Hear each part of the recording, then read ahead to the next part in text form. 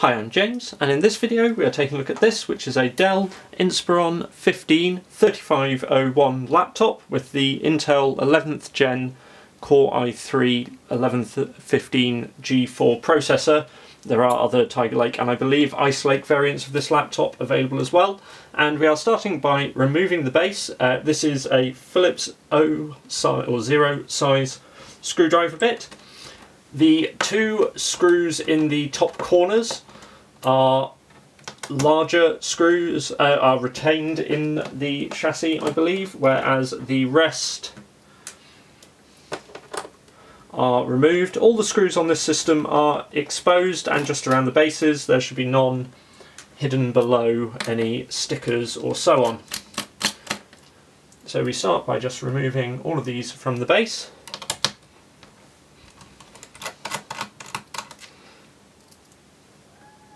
And what we should see is these back corner ones, because they are retained, just lift the corners of the chassis out rather than coming out themselves.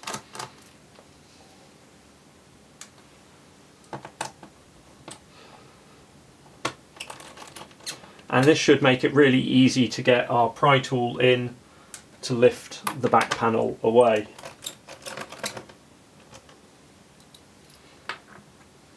So with those removed, we take our plastic pry tool, and what we can see is along the edges here it is already raised because of these two screws, and we can then hopefully quite easily insert our pry tool, unclip along the back here,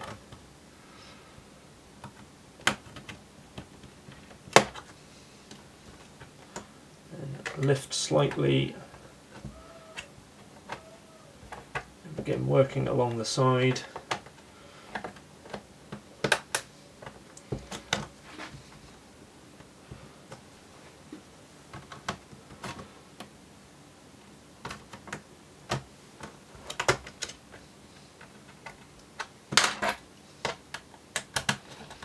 Make sure those are fully released by just pulling up and undoing them if they don't come freely, and then just peeling the base of the laptop up. And actually that is one of the easiest that I have found to remove.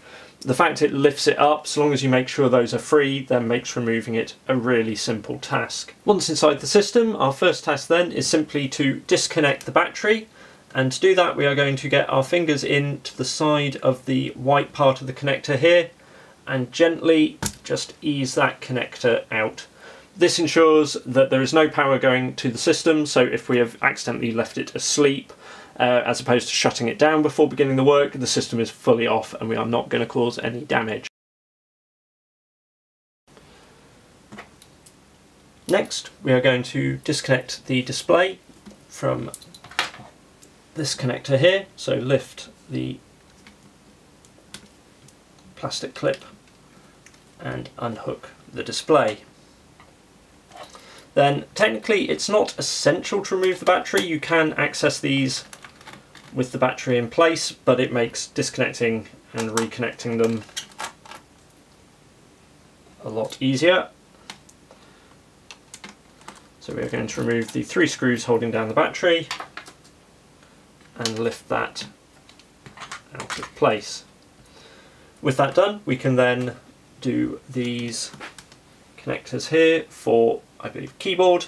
If your system has a backlight, the backlight connector there must also be disconnected. The touchpad,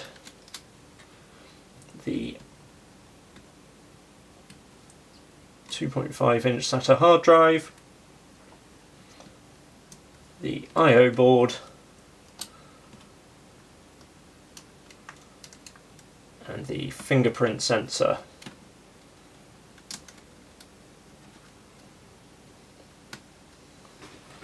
Now we can remove the system fan, which is held in by two screws.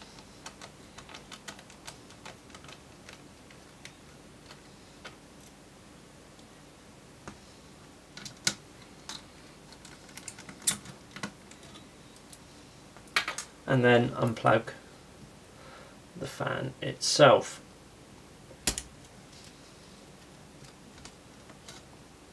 this slots out underneath the heatsink.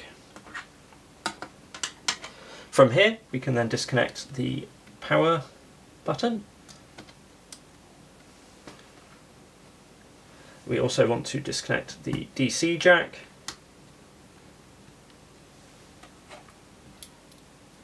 And then finally we want to lift this corner hinge.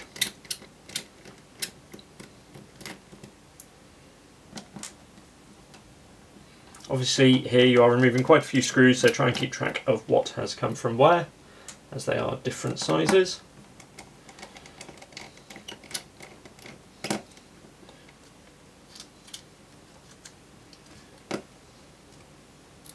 With those removed, we can now lift the hinge connect from the board. And difficult to see, but underneath this hinge there is a screw holding down the main board.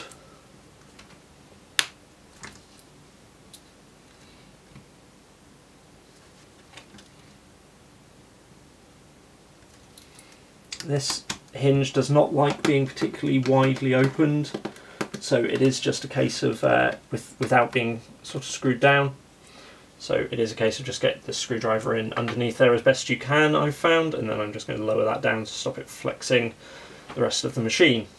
With that done, we should now simply be able to lift the main board, and assuming we have all the connections free, lift it off of the two little mounting locator pins and lift it out. To replace it, we then want to slot the board in, making sure this power connector is pulled up over here, and it actually slots sort of just underneath the board. Make sure any cables are not going to get trapped underneath, and press the board back down, making sure it goes over these various mounting points. We're then going to open the hinge up as much as we can again and refit this screw as best we can, given the fairly tight access for this.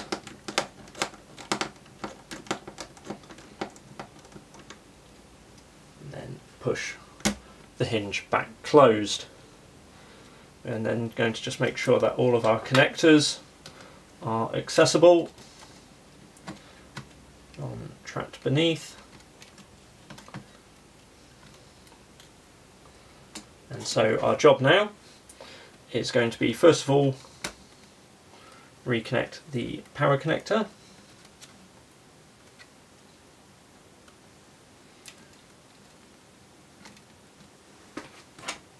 Fingerprint sensor.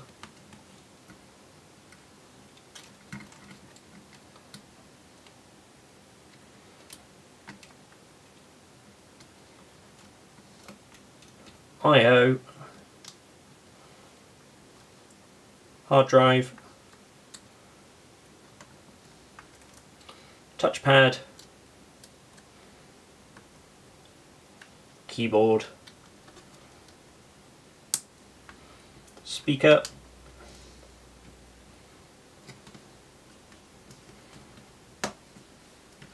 and DC power jack. Obviously go through, double check to make sure that you have reconnected everything that is required.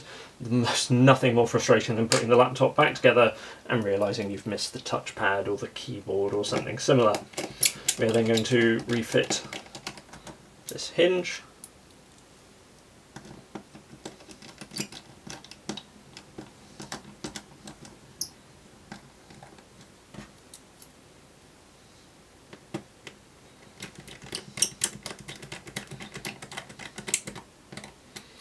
The screen,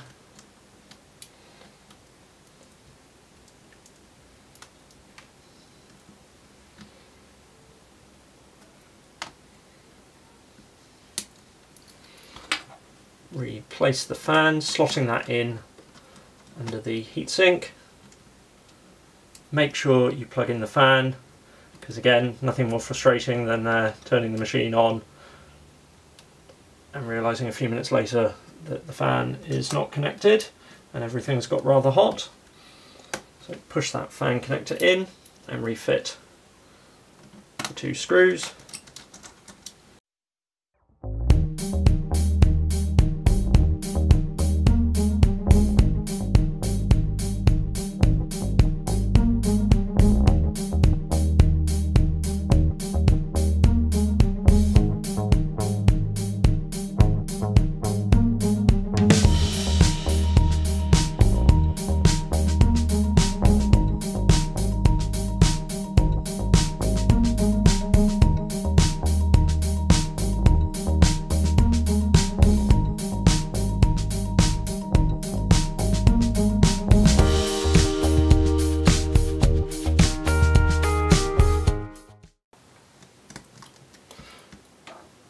With all that done, we can now replace the battery, slotting it in to this little plastic mounting point here, and then lining up the other 3 mounting points.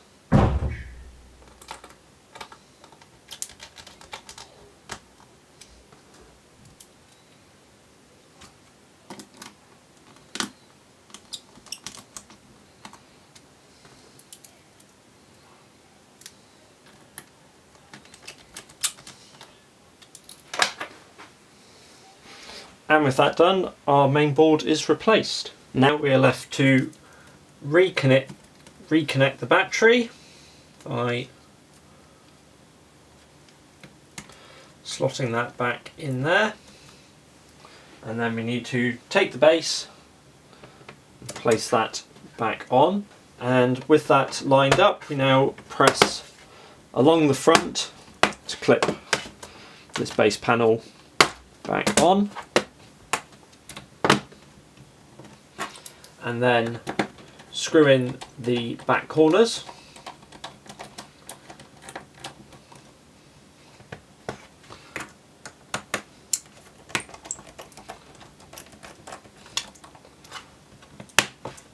And then we can simply press that down and replace the screws into the base of the machine. I hope you found this video useful. If you have any questions, of course, please feel free to ask them in the comments below. Hit subscribe if you'd like to see more videos as we post them, and the like button if you found this helpful. Thanks for watching.